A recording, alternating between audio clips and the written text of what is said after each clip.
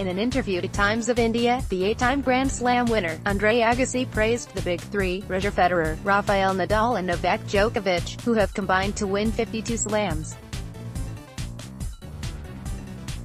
"I think we're far from seeing Novak being done, and I've stopped betting that I know anything about Roger because I've been wrong 50 times, said the American.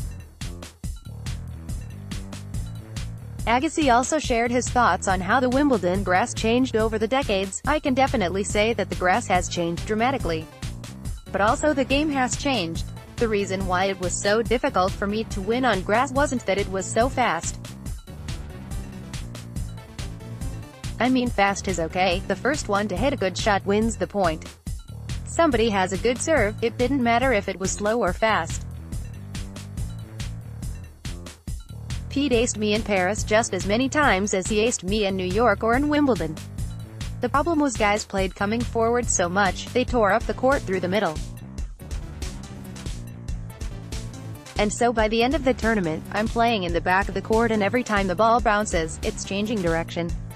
So the game changes, guys are playing from the back of the court and bounces are truer, you know. It isn't quite as fast." These are true statements, but everybody has to adjust to it. So I can't say, my achievement is harder. Certain elements would be harder for me now too if I'm playing on grass against guys that can move as good as they move.